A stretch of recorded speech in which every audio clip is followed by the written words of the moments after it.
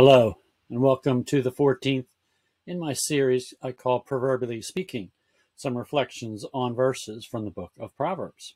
If you like my series, please feel free to hit the like button at the bottom, and if you haven't yet, subscribe to the Northfield Church of Christ, where you'll find other content we have, such as our Sunday morning Bible studies and our worship services, both on Sunday morning and with our Pastor Mark in the evenings on Sundays. So let me begin with a prayer first. Our loving and kind Father, I thank you for the grace that you bestow upon your children. Be with me now, that my thoughts may be pleasing and acceptable to you. It is in your name that I pray. Amen. All right, so what I want to look at today are some verses from the first book of Proverbs. And these are verses 20 through 22. And they read, "Wisdom shouts in the street. She lifts her voice in the square. At the head of the noisy street she cries out. At the entrance of the gates in the city she utters her sayings. How long, O naive ones, will you love being simple-minded? And scoffers delight themselves in scoffing, and fools hate knowledge." So many times in school and in life are we asked to pay attention.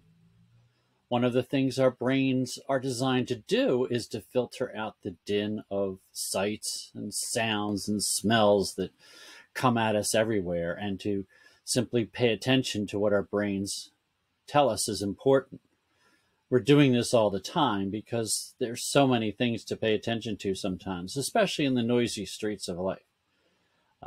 Because of this, sometimes even a shout can be silence.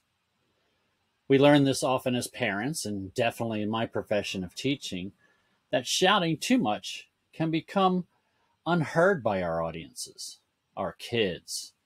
American psychologist Michael Posner distinguishes at least three major attention systems that we have in our brains.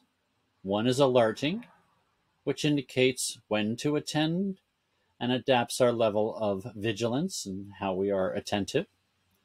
Then we have our orienting system, which signals what to attend to and amplifies any object of interest. And our executive attention, which decides how to process the attended information. It selects processes that are relevant to whatever given task we have and controls how they're executed. So it is really not the level of the message that is sent that is most important. It is how our brain alerts us, orients us, processes us, and all this information. Wisdom is here. The wisdom of God is all around us.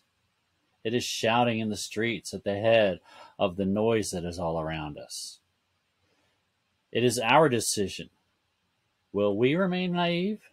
Will we scoff at the knowledge before us, or will we attend, truly attend, and hear loudly and clearly wisdom's voice? Be attentive. Be ready to listen. Thank you for listening to my words today, and I hope they inspired you. Thank you.